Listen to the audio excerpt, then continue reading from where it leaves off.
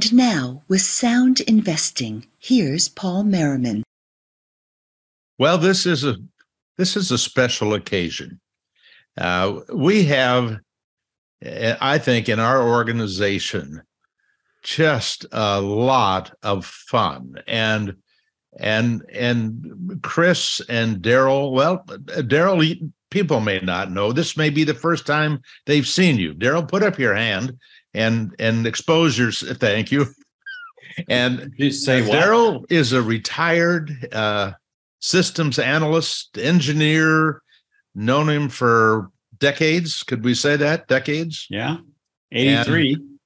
And has a heart of trying to help other people when it comes to investing, and has done so much for us. We have tons of tables because of Daryl's work.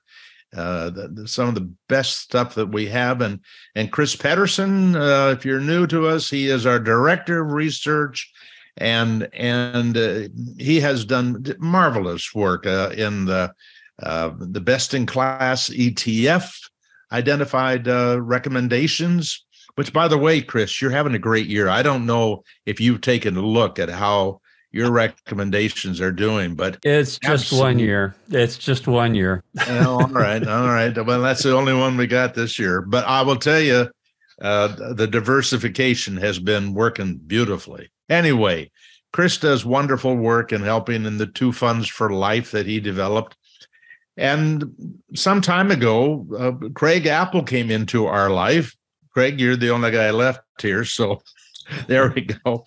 And he came to our organization and made us an offer we could not say no to, and that is to he let us use the calculator, the lifetime investment calculator that we have on our site. And Craig, I don't know how often you are talking to people who are using it. Are you still talking to them? Are they writing with questions and applauding your work? Yeah, about every month we get an email or two. Folks checking it out. That's good. Well, it's a wonderful tool for people to use, and you're kind of special in this group because Chris used to be the young guy.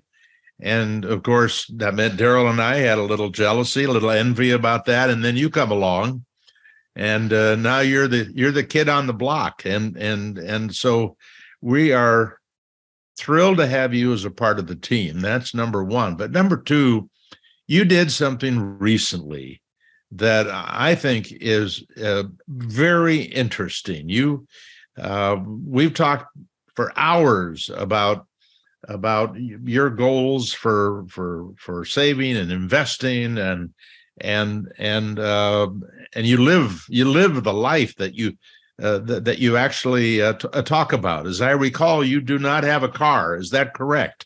That's correct. I live in a major city, and living a couple miles from the city center in a very small apartment allows me to take public transport or rent a vehicle when I need to go out into the mountains. I think this is what the world might look like someday, huh? We'll see. Anyway, Craig did something that I thought was fascinating. Tell the story about the Chautauqua and how you found out about it, why it was important to you, and then start the story about what it is, because it has to do with a group of people that we actually don't know as much about as we should, because they are generally younger investors who have a commitment to financial independence at a level, like you say, you ride a bike, you walk, you live in a small apartment. You have a commitment to financial independence that makes it special. Let us know about the Chautauqua. What happened there, and the lessons you learned. Yeah, thank you, and thank you for the opportunity to share my experience with the foundation's audience. I hope that this is, my story is helpful for you or for people that in your world. My kind of path is only one of many, and we all have a unique version that we're trying to pursue for ourselves. So as Paul said, I have been pursuing financial independence. And so what that means is that there is a version of enough that I need to make to have a baseline income from the investments that I hold. And so that income can come from dividends. It can come from kind of just withdrawing a percentage of the portfolio on a regular basis. And so financial independence is a math calculation where you have you identify a safe withdrawal rate that works for you, and that's based on how much it costs you to live right now and how much you think it will cost for you to live when you reach financial independence.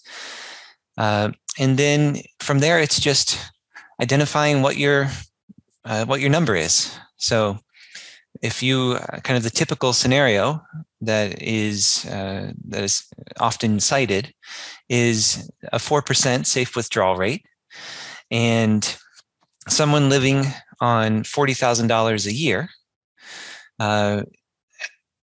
would need to generate that out of a portfolio. And so you take $40,000 and you multiply it by 25 and you get $1 million.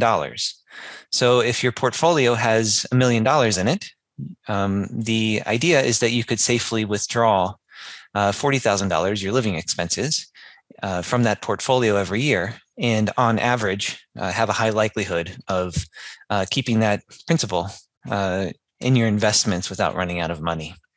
And surely we've talked about withdrawal rates here on numerous podcasts and numerous articles and such. And of course, the lifetime calculator allows you to identify specifically, what withdrawal rate you want while you're calculating kind of a time horizon. So Craig, how is this different from the rest of us who have some sort of a plan? We have some sort of a withdrawal rate that we hope will work. What makes this group? Now, some people call it the FIRE group, but financial independence, retire early. But really, when you dig into it, it's really about getting financial independence. But what is unique about this community? So the biggest thing in my mind is that there's an idea that at some point in our lives, we will hopefully reach a threshold where we no longer have to trade our time for money. So right now I'm a full-time employee and I have to do at least 40 hours a week, and I'm trading my 40 hours a week for a salary, right? And so financial independence is really focused on trying to identify how we can live our best lives, and see how money as a tool can be used so that we don't have to continue to trade our time for money every week or every month, right? And so some tenets of the community are, as I understand it, and I guess I'll get to my input on how I got here in a bit.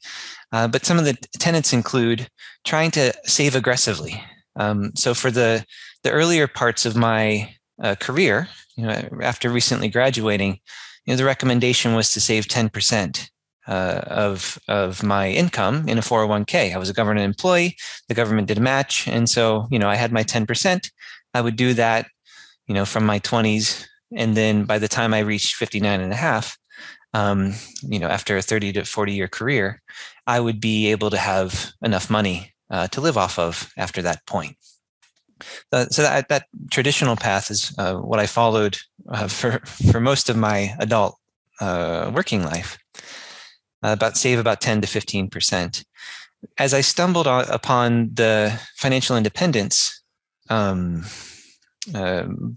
and media and websites and articles and books, I realized that there could be a point where I don't need to work.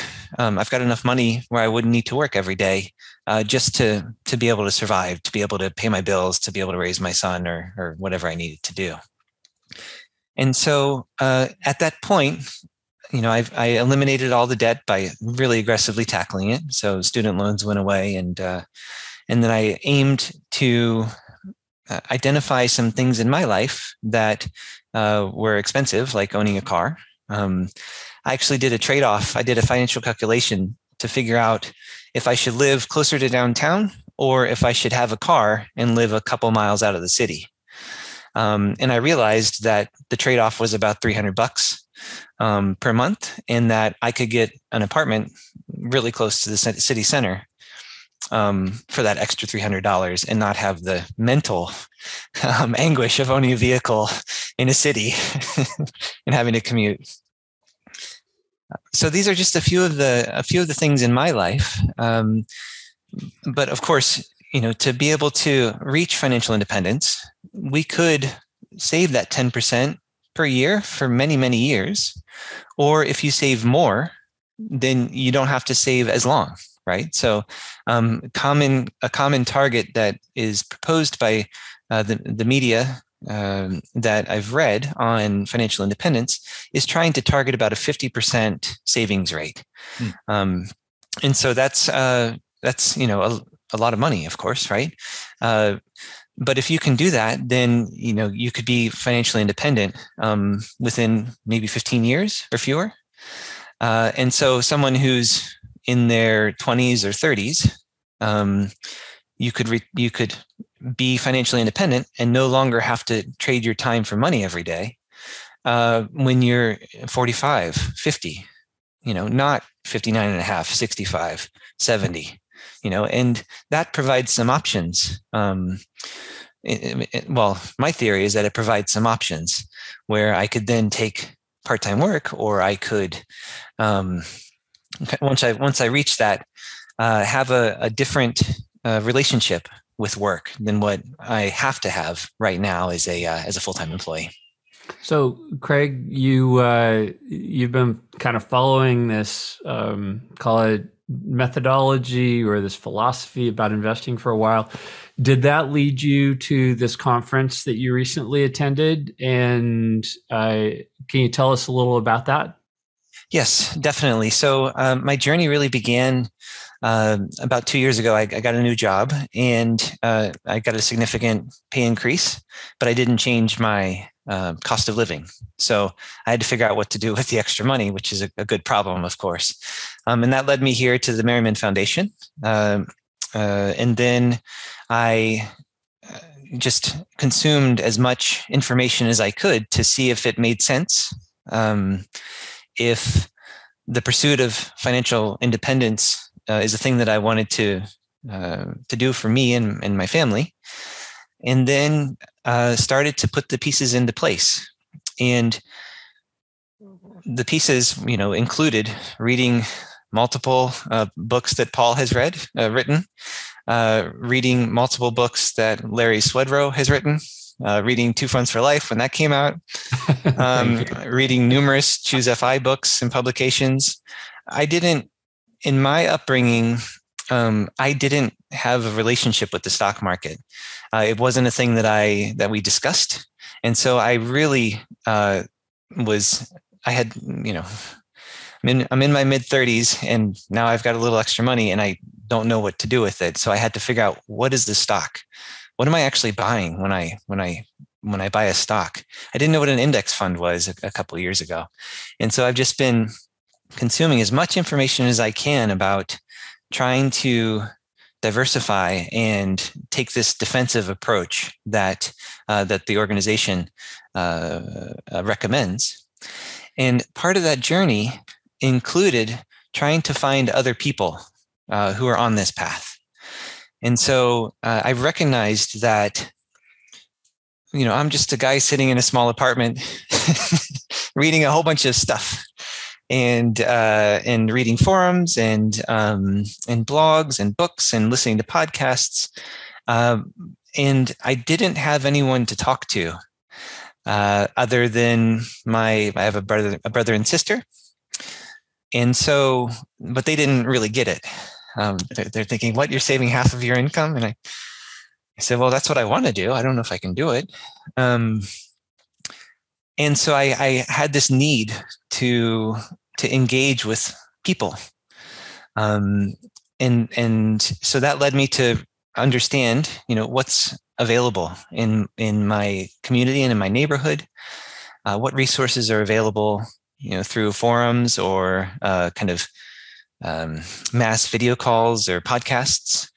And then I got interested on this Chautauqua conference.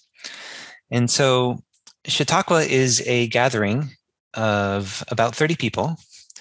And this year there were 2 one-week sessions, and participants were able to sign up for one slot for you or you and a partner within one of those 2 weeks.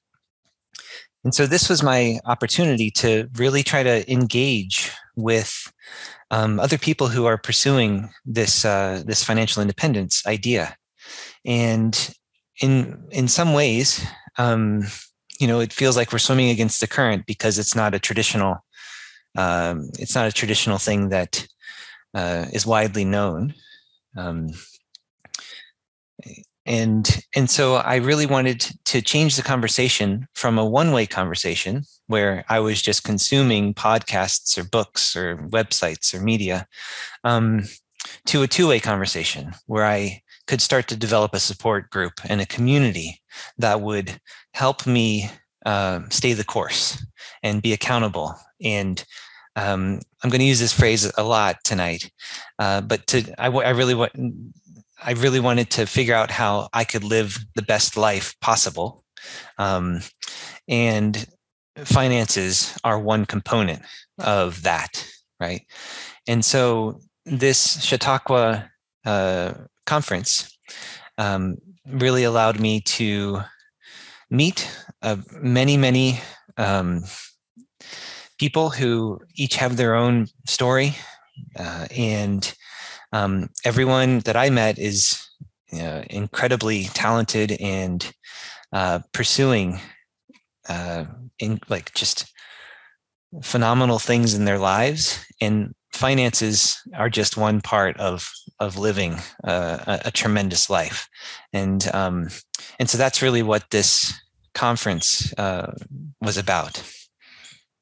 It's not a cheap venture, is it? I mean, for somebody who was working the numbers to figure out whether to rent or get a car, this represented a sizable investment because you traveled internationally, right? To do it. So tell us a little about where it was and whether you thought it was worth it, or how you ran the ROI on it. Yeah. Yeah. So the conference, and I recommend, we'll have the link, I'm sure, in the publication of this video and podcast. The conference is Chautauqua, and we have to sign up for the newsletter. So the newsletter, they send you some kind of information on when they'll announce the next Chautauqua and when you can buy tickets. This event sold out in 18 hours. So I got an email mid-morning, and I churned and said, "Oh my God, can I afford it? Can I afford it?" And I actually had to dip into my emergency fund because I didn't have the cash on hand to do it. But I had made the decision 80% of the way before they announced it.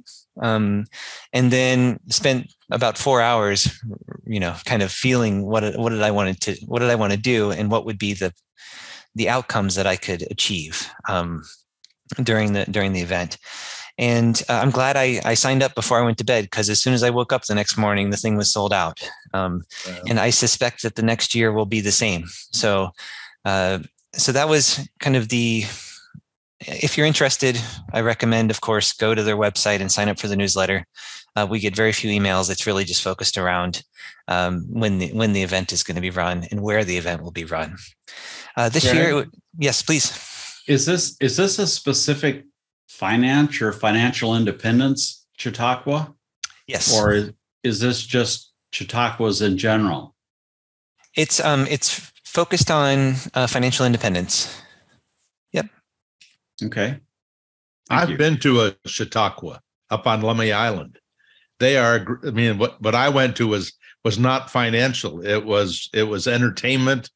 I mean, there's a huge history on Chautauquas and how they're used to gather people together. But yeah, I mean, I don't know of any other Chautauqua that's focused on financial information. It is, by the way, is why the Chautauqua? This is J.L. Collins, was the fellow that put this all together. Yep. So J.L. Collins, who wrote The Simple Path to Wealth, decided to have a conference, and it's kind of a premium conference that's focused on financial independence. And he started it in 2013, if I remember correctly. And the intention was just to have a very small group of people get together and have cool conversations in a cool place. And so they've held them all over the world. This past year, it was in Colombia, in South America. And it wasn't actually in Bogotá, which is the capital. It was 4 hours out in the mountains, in a small historical village called Villa de Leyva, at a resort there. So the trip, of course, was from a flight from the United States down to Bogotá, and then a taxi or a bus from Bogotá out, 4 hours into the mountains. And it was incredible. The location that Alan and Katie chose this year. It was high in the mountains and just very beautiful in a historic town that was full of scenery and people and nature that something I haven't ever experienced before. Did it change your focus at all? Did it change your goals? Did it change your steps? And what would those changes have been, Craig? Yep. So just to note, it's 2022. I signed up for the conference in February of this year, and it was held in early September. So that's just kind of a note on timing in case someone's listening to this a few years from now. Yeah. So going into it, I really just wanted to identify. I had three outcomes. The first one was to make sure that the things that the assets that I was saving in made sense. So I kind of wanted to validate for me the plan that I'd come up with here in partner, kind of by listening to the Merriman Foundation and reading a bunch of other things. The second thing I wanted to see is if my calculations were correct on how long it may take me to reach financial independence. And then the third one, which is of course the most important one, was to develop friendships with the other attendees. And the reason that this conference is so empowering is there are about 30 of us. And so we know everybody's story because we interact with everybody. It's a very small conference setting. Everyone that is in that group has self-selected. They were all probably on the newsletter already, already aggressive savers. And so throughout the conference, you could just walk up to somebody and say, how are you doing on your path to financial independence? Where are you? And some of the responses were, oh, we're just getting started. Some of the responses were, we just reached it, or in others, it was, oh, we've been financially independent for 3 years and we're doing X, Y, and Z with that. Interestingly, it was fun because some folks had brought partners or spouses, and in some cases, there was misalignment, as you talk about so often, Paul. where, one person is gung-ho and the other person is like, no way, this isn't going to work. And by, through all these conversations, it feels empowering to find a community of people who are pursuing hard goals like this, and seeing how talented and compassionate these people are, and helpful they are in really trying to build up this community. I can't say that enough, because we are swimming upstream. We need other people to swim with us so that we can support each other when it's time. And after the conference, we are getting regular updates on who's doing what. People are traveling, some aren't, some reach milestones, and it's kind of like a accountability partnership with 28 to 30 other people. So there are in the U.S., I think Mr. Mustache has camps, and I can't think of the fellow out of Pennsylvania, David and his brother have camps in the U.S. Have you thought about attending some of those camps? Because I think that is the program they try to promote, is getting the people together, and sometimes they even happen in Oregon and Washington. So are you going to try to chase those down maybe and find a cheaper way to do this? Sure. Yeah. I mean, I think I'm open to all of it. In my discovery, this just felt like the kind of the premium one to pursue. And so, you kind of put a target out there and you say, well, maybe I'll make it one day. And sure enough, the stars aligned, and I was able to go to that one. But surely if there are local meetup groups, and there are Choose FI Facebook groups. And so where I live, there are a number of folks on the Choose FI Facebook group. And as you mentioned, there are other financial independence conferences that are available throughout the country. I imagine, Craig, that since you were there with a number of, I'll call them respected experts in the field of personal finance, that there were some presentations and some information delivered. Did anything stand out in that you think were key learnings that would be of interest to our audience here? Yeah, so I think the biggest thing, Alan Donegan and Katie Donegan did a couple of presentations on how to live an extraordinary life. And it started with the premise that everybody in the room probably already has the money figured out. And then with that, baseline, how can we use money as a tool to really live the life that we want to live? And so, imagine a day when, or I guess I imagine a day when I don't have to trade my time for money. And if there's a thing that I want to pursue, then maybe I could go in that direction for a while, or do some experiments outside of my 40-hour a week job. And there's a skill inherent in, I guess this is a universal message, but humans like to be productive and busy, and there's a lot of value in achievement. And so Alan really covered, he really talked about that, how happiness, to be happy, it's not, for most people, it's not just sitting around doing something. It's setting a goal, a hard goal, or choosing a quest to go on, and walking toward that goal for a period of time until you slowly achieve it. Or if you don't achieve it, evaluate, where you are midway, and then pivot to something that makes more sense for you.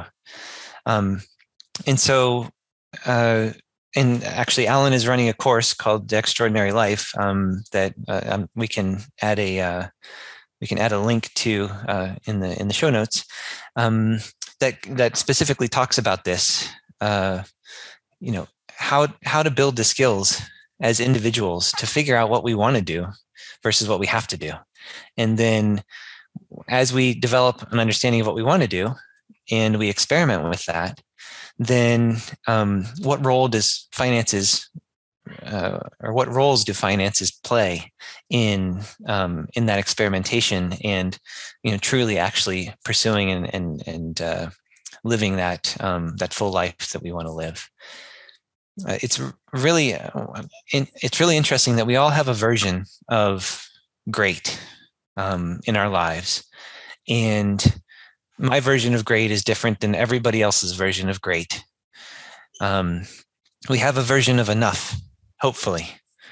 And my version of enough is different than everybody else's version of enough, right? And there's enough, enough money, there's enough kind of achievement, and so as individuals, we have an opportunity to figure that out for ourselves, and then arrange and purposefully pursue the things that will allow us to achieve and develop the relationships, the work, the goals, the achievements, the finances that we want to be able to have, this full existence.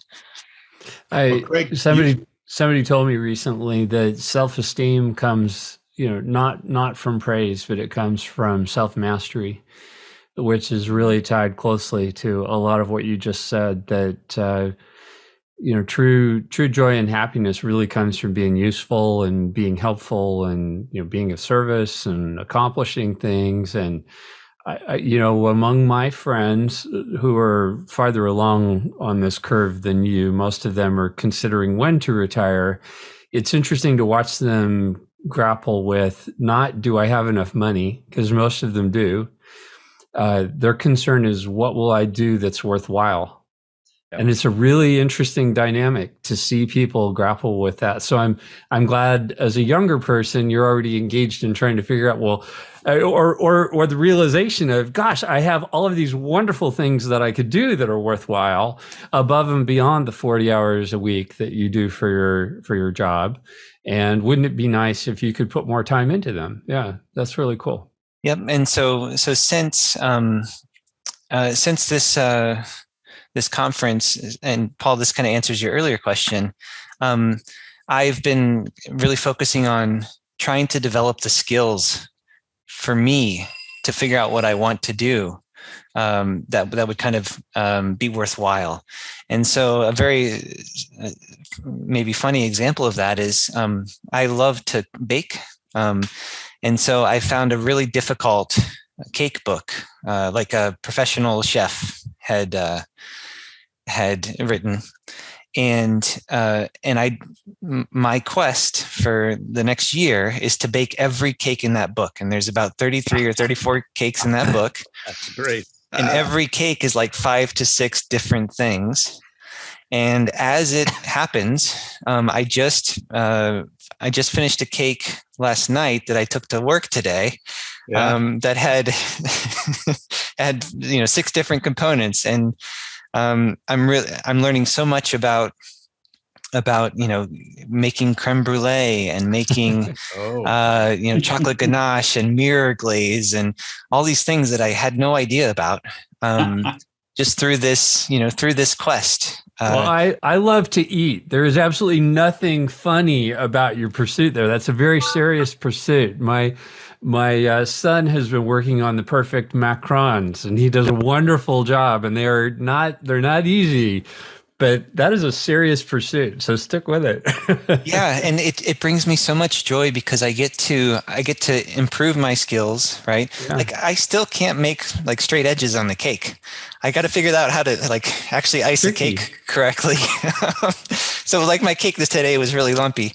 And so, but with each cake, I'm learning new skills. The one last night had an almond brittle, and I'd never dealt with with making chocolate almond brittle. I'd never done that before, and I burnt the first batch, and I went, "Oh my goodness, I got to go out and buy new almonds." But now, after burning a batch, I got the second one right, and now I know how to make almond brittle as a result. That's great. I am curious. I live this life of passion, doing this thing I do every day from about 3:00 in the morning on, trying to figure out how can we help more people. And I used to think that these people who were focused so seriously on financial independence, I mean, they would take the time to figure out where they should live, whether they should own a car or all the things that you're doing. And I thought, this is going to be a slam dunk to help these people do better with their investments over the long term. Now, of course, they kind of have a short term. In many cases, they're trying to retire by the time they're 45 or 50. And in some cases, I know, because I've attended the meetings, they'll be happy if they can retire at 60 instead of 65. So they're not all trying to retire at age 40. But I guess the question I have, do you get a sense why it isn't easier to reach these people with the ideas of investing that we're presenting? So I think it all comes down to so I found the Merriman Foundation. And I guess I'll just give an anecdote about my philosophy. And this may be similar for others in pursuing financial independence. Very often, if I can learn a skill that will serve me for my entire life, then I'll invest the time to learn that skill and then to hone it over years. So that I can, be good enough in what I need to live my life. So, for an example, I know how to change oil, right, in a car. I know how to rotate tires, and even though I don't own a car anymore, right, I knew early on that, it'd be pretty valuable for me to learn how to just do basic maintenance, so that I could take this asset as long as I can have it. And then that extends to other things. And so when I knew nothing about investing, I first tried to figure out, how can I put money somewhere where it's not gambling? Because that's kind of how I grew up, is thinking that the stock market was similar to Las Vegas. And then once I found out that, there are ways through, the common things that we share here around index funds, broad diversification, overall a defensive strategy, right? Then I realized, this is a skill that'll save me 1% per year at least. And that adds up like crazy. So I need to really kind of figure this out for me, and that'll add up to tens to hundreds of thousands of dollars over a 50-year period. Mm-hmm. And so that's my mindset. And as I've consumed the financial independence media, I see that that's kind of a common theme, where there are a lot of do-it-yourselfers in this community. And it's not necessarily do-it-yourself investors. It's do-it-yourselfers in everything that makes sense. Yeah. Right. And so that's how I got involved with the Merriman Foundation. And I think the media on financial independence that I've read has been really valuable. And I suspect that, to answer your question, it's a matter of exposure and trade-offs. One of the themes, so I don't know if everyone in the audience knows J.L. Collins, but The Simple Path to Wealth, he wrote a book and a blog series on his blog that really focused on trying to minimize the impact of finances on your life so that you can live, basically so you can forget about it and then do the things that you want to do instead of focusing on your portfolio. And so his strategy is really 2 or 3 funds, all in Vanguard, total market or total bond indexes. Mm-hmm. And so the messaging there was, how can you make it as simple as possible? And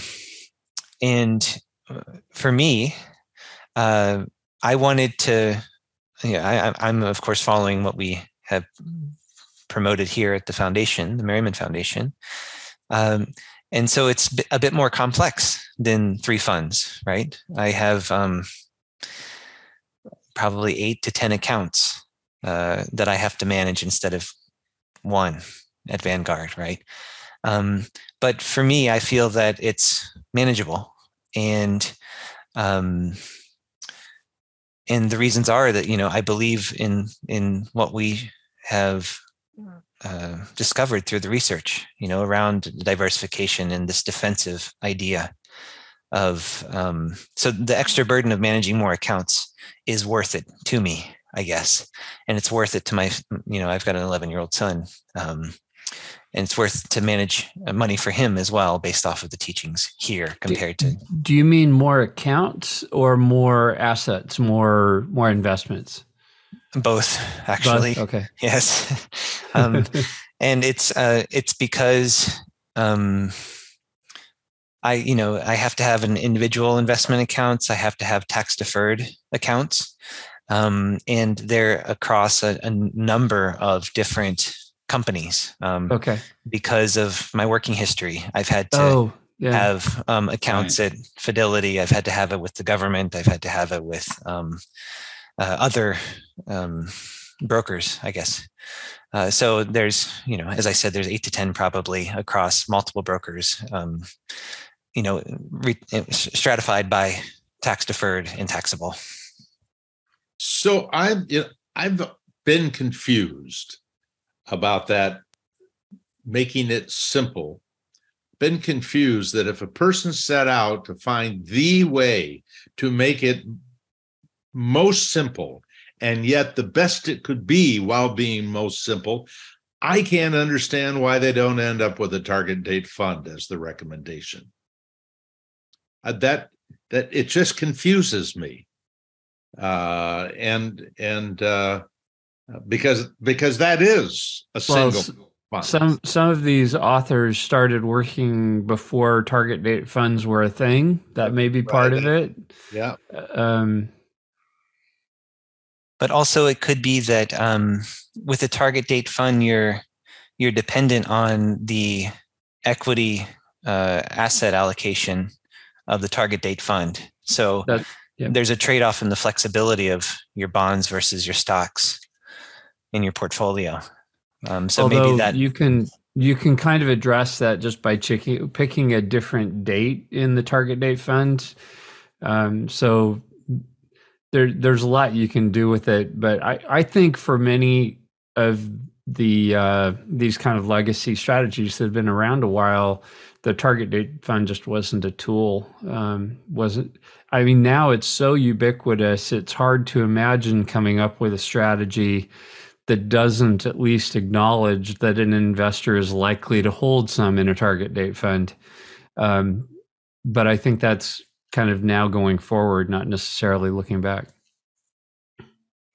So, Daryl, I'm curious. You started saving relatively young.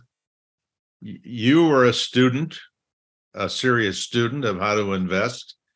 I know you attended more than one of our workshops at the Merriman Company. What's the difference? What is the difference between what you were as an investor and what the financial independence people are? Well, when I first seriously started investing in 1981, when I was 30 years old, and that was the time when individual retirement accounts first became available to the masses. I guess they had been available before, but they were only available to a selected segment of the population, and I don't remember the details as to what that was.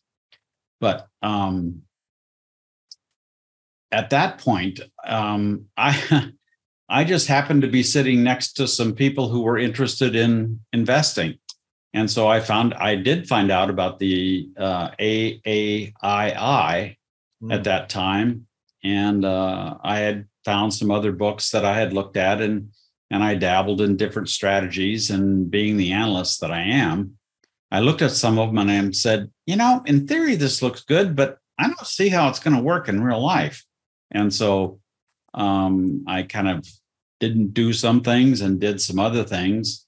And I just kind of fumbled my way around until probably about the early 90s or so. For the first 10 or 15 years, I saved a lot. I saved what I could in my IRAs and my 401ks.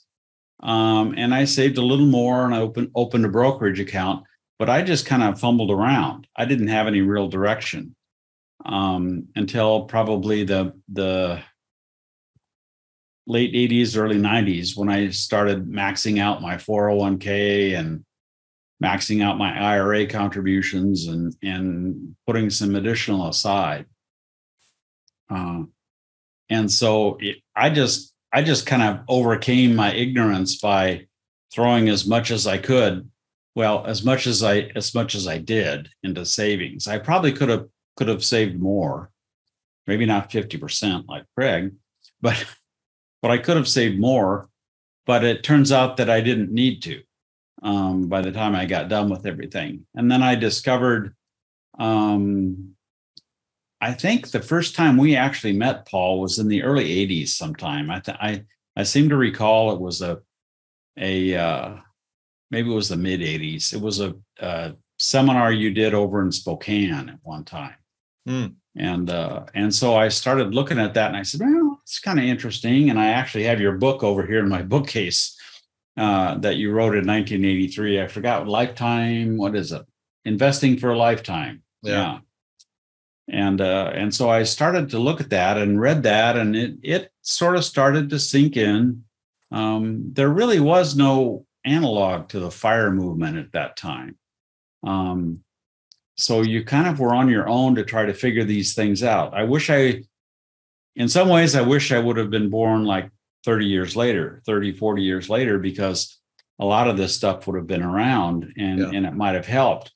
On the other hand, because of the timing in my career, I did live through some really interesting and challenging times in the career field that I chose, and so that was worthwhile. But yeah, I ended up spending a little bit of time in spreadsheets looking at different kinds of approaches and the diversification approach, equal equity asset allocation approach. Because you don't really know who's going to win, who's going to do worse, who's going to do better, sort of appealed to me. And by the time I was probably, I was probably 50 by the time I ended up getting seriously focused on trying to get ready to retire, which was a little late because my goal was to be able to retire when I was 55.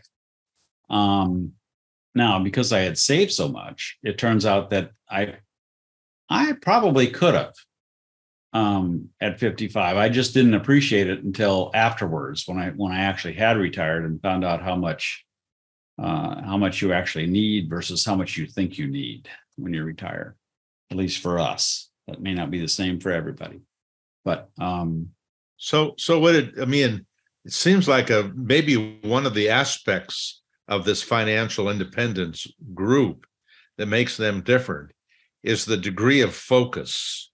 Yeah. It is not just the focus on the saving, it's the focus on the number.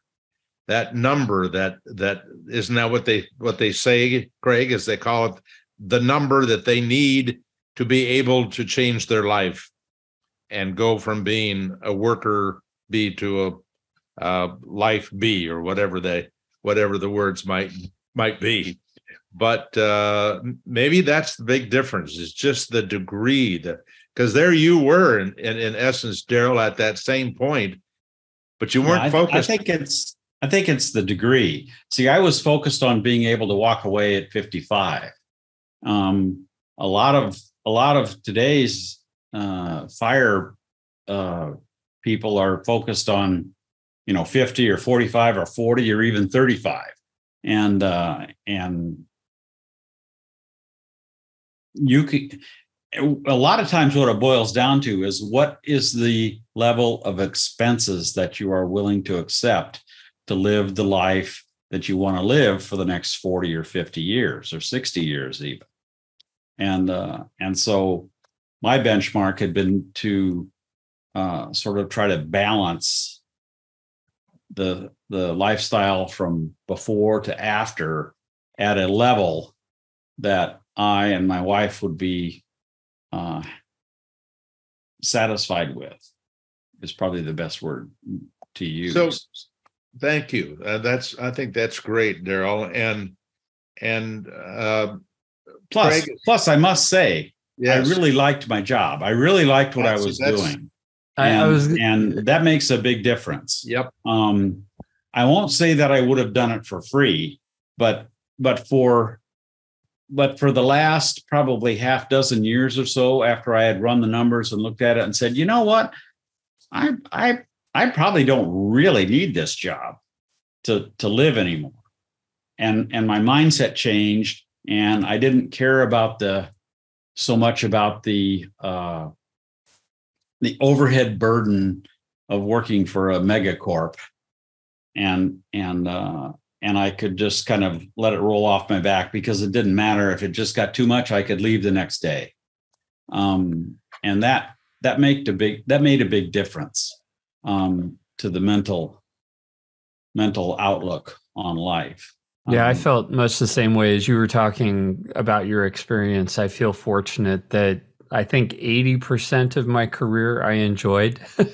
Yeah. There's about 20% where I wasn't a good fit, or the manager wasn't a good fit, or something wasn't a good fit, and it was very frustrating. But 80% of the time, it was a joyful part of my life. It was a fun and stimulating way to contribute. And so that makes it less urgent to get out early. Yeah, I would say probably in my case, it was probably 90 or 95%. I remember very few times when I just was up to here with it, and I was ready to go. That did not happen very often. I was very fortunate, incredibly fortunate, to be able to have a job that I just loved doing. It was very challenging and great people to work with. I was depressed one afternoon. Of all of the time that I've always loved to work and enjoyed many different kinds of jobs in my career, but I got super depressed. I went out and spent some money on my wife, and everything was okay. That's what and I went on and got back with it. The fact that you're still doing a lot of the same work in retirement kind of speaks to how much you loved it. It's great fun. Craig, with your commitment to this financial independence, does it matter what you do for a living to get there? So for me, yes, because I want to live the best life that I can. So everything that I do now is a decision for today and for tomorrow and for 10 years from now, right? So, that common adage where the goal doesn't matter, the journey, is what counts. I want to live a day. I want to live a day-to-day existence that's fulfilling, knowing, of course, not knowing how long the days will last, right? And so for me, it's a balance. I do love the career paths that I've taken, and I've had numerous careers, numerous pivots, and the one that I'm in now, I'm enjoying, and I'm doing my best to balance the demands at, I guess I should say all the demands that everyone, listening probably also balances.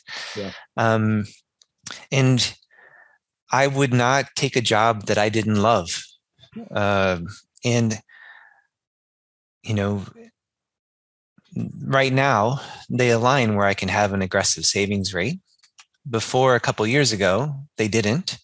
And in the future, they may not, right? But while I have it, while I have this alignment, I'm going to continue to capture this opportunity and save aggressively. And I can't see anything wrong with that in the long run. If you save, I don't know who said it, but this thing it keeps recurring in my mind. $1 saved today is more than $1 that you can spend tomorrow or in 50 years, right? My dad grew up on a farm. He'd say, "Make hay while the sun shines." Yes. Right?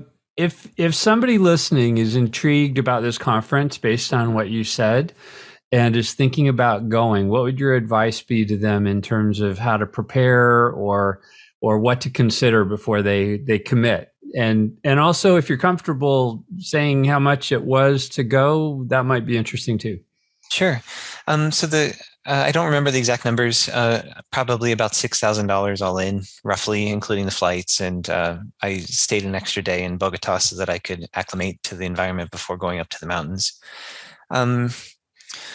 So for those who are interested, I think definitely get on the newsletter for the Chautauqua website so that you're informed about this conference.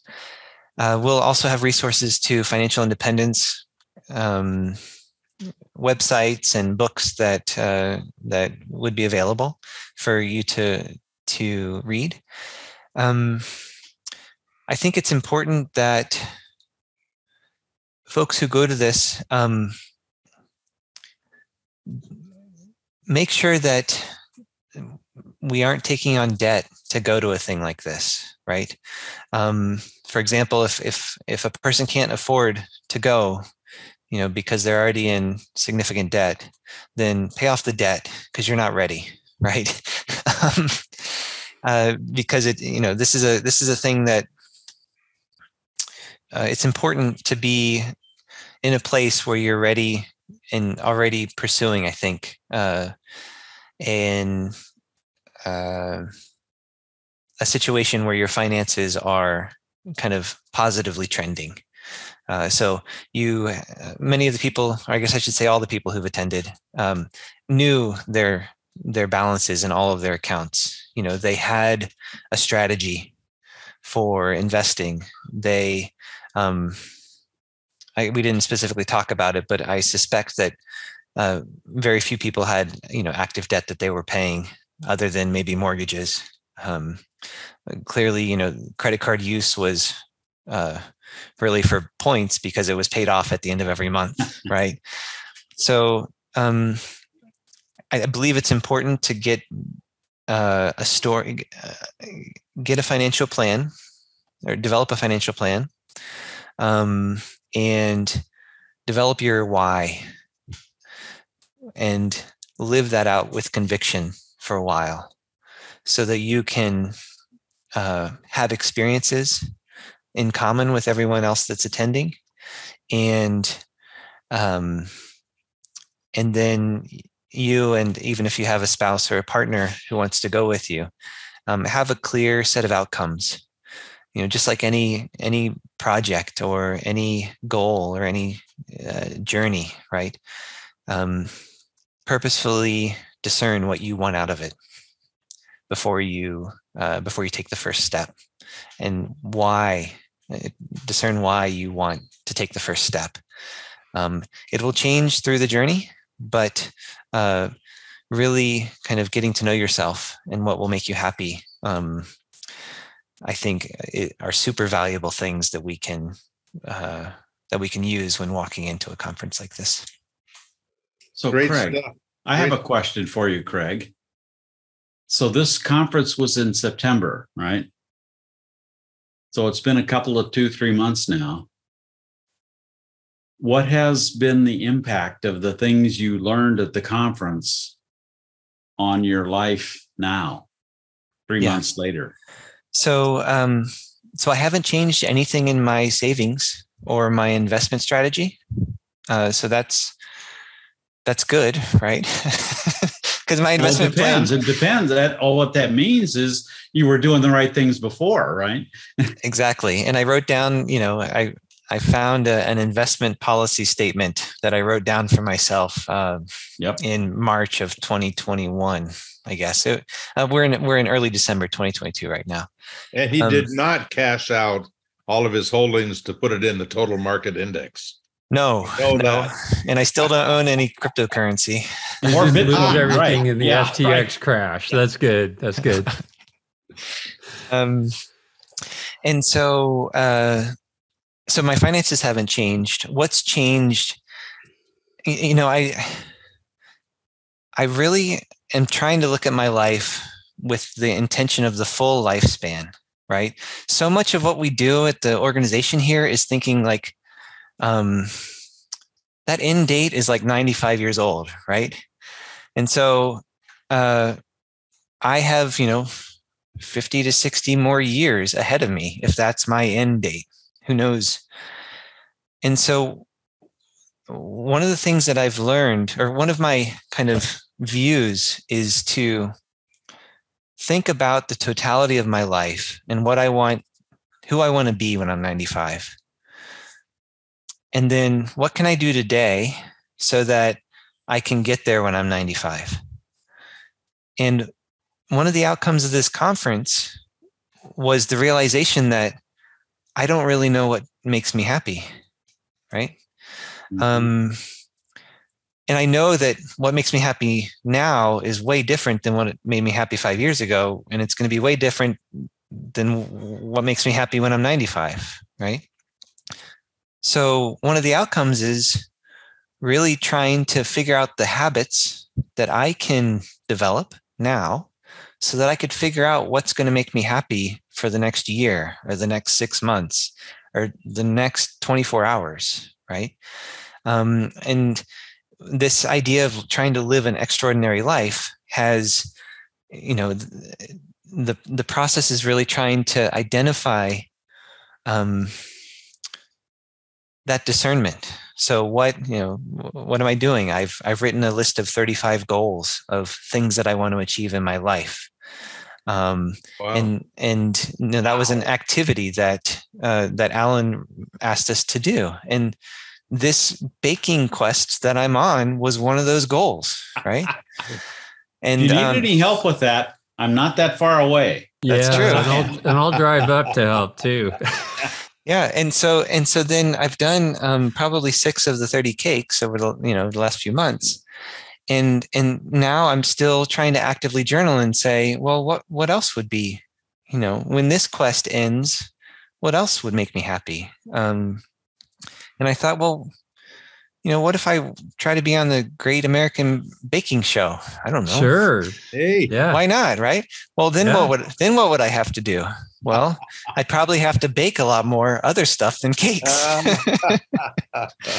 And so I'm actively kind of in my journaling process right now, considering like a goal of, I don't know if you all are watching, but the Great British Baking Show, right? They have have a website, and they have all the recipes from all of the technical challenges that they've done.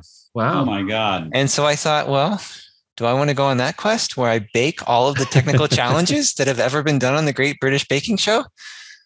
Well, if I do that, then I could probably be on that show in a couple of years. And so these are the, but would it make me happy? That would be must-see TV, by the way. Oh, good. I know that guy. So, but again, it's, that may or may not make me happy. And it's my responsibility. And the outcome that I'm learning is that, money is just one part of it. Happiness is, not linked to money. Money is an enabler in many instances. Too much money is like negative. Yeah, it can be a disabler. Yeah.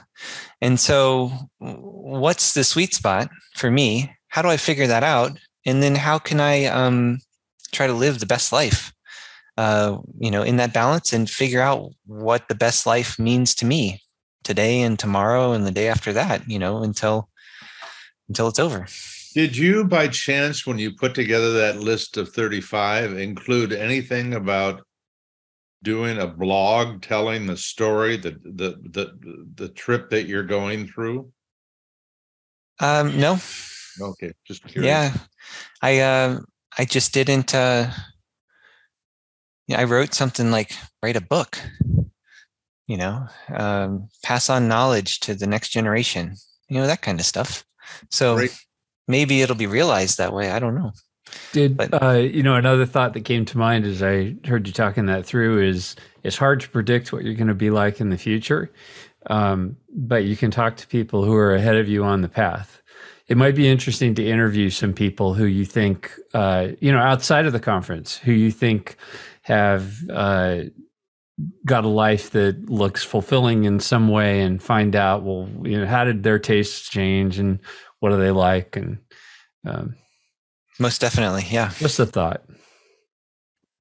Craig, you've shared a lot of great stuff. Thank you. And did you have something on your list that you've not had a chance to share? That because I know you're a list maker. I am a list maker. Let us not keep you from your appointed rounds. What do you got on that list? The most important thing is I wanted to just speak directly to the audience, the folks that are watching or listening to this video or podcast. I know that we have been so focused on finances, and we have these, core assets and lessons that we share as the foundation. For me, those are incredibly valuable. And I realized that community is also as valuable.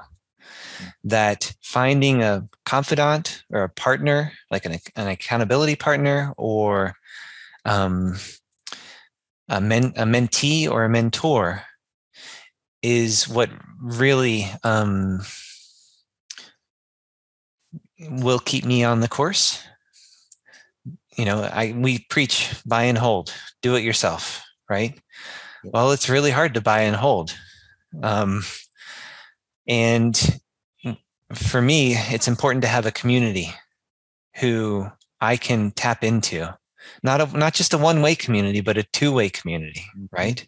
We aren't financial advisors. A lot of this conversation is one way, where we're putting content out into the world. And for me, I've been receiving so much gracefully. And a huge realization is that I need to have two-way conversations so that I can be successful in this lifespan. And I encourage you to consider that in your world, right? There's so many people who listen to this for entertainment, I suspect, or they listen to it so that they could kind of gain knowledge.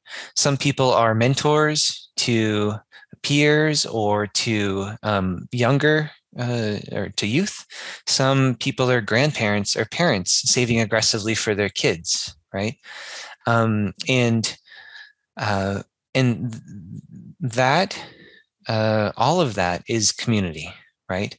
All of that is community that drives out of this resource that we've created. And I feel so honored to be part of, this part of the conversation. And it has been so powerful for me to understand the role of this information gathering and the podcasts, and then see how I can go out and have conversations, and develop relationships and deepen existing relationships based off of what I've learned. So I have within my family, I've shared, my dad actually talked to Paul a few months ago, which was incredibly exciting for all of us. And he's now a regular listener. And when we talk every week, he's like, "Hey, what's going on in the Merriman Foundation?"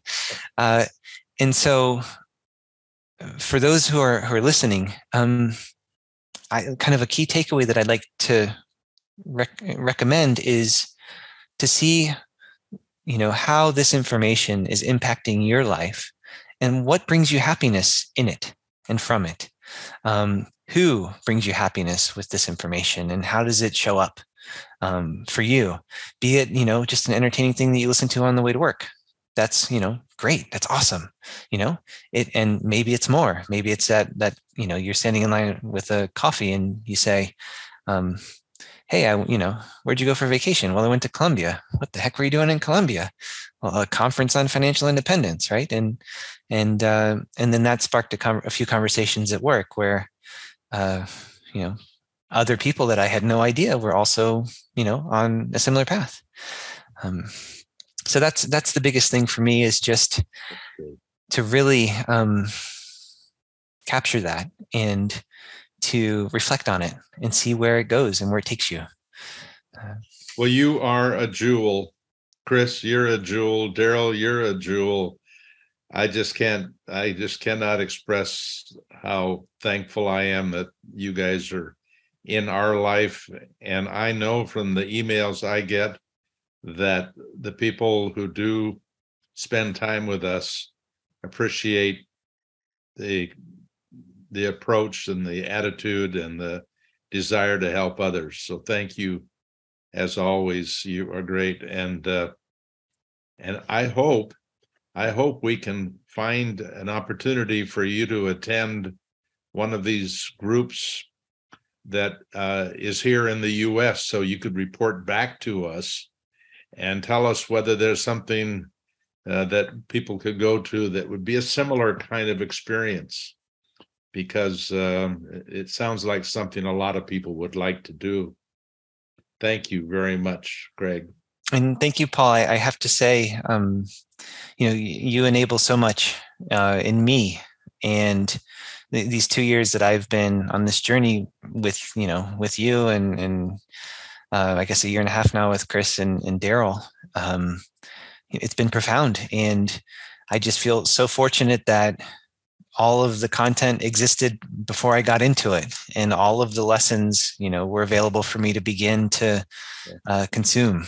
That these libraries, these troves of knowledge, they continue to grow, and we continue to learn. And the pursuit of over the last 10 years that you and your family have enabled has really had an impact on my life. And that's very kind. Thank you very much. I appreciate it. Well, listen, happy holidays to you guys. I don't know if we're going to be talking like this again before Christmas or New Year's, but thanks very much, and enjoy your wonderful lives. You've helped us all a lot. Thanks. Well, thank you too, Paul.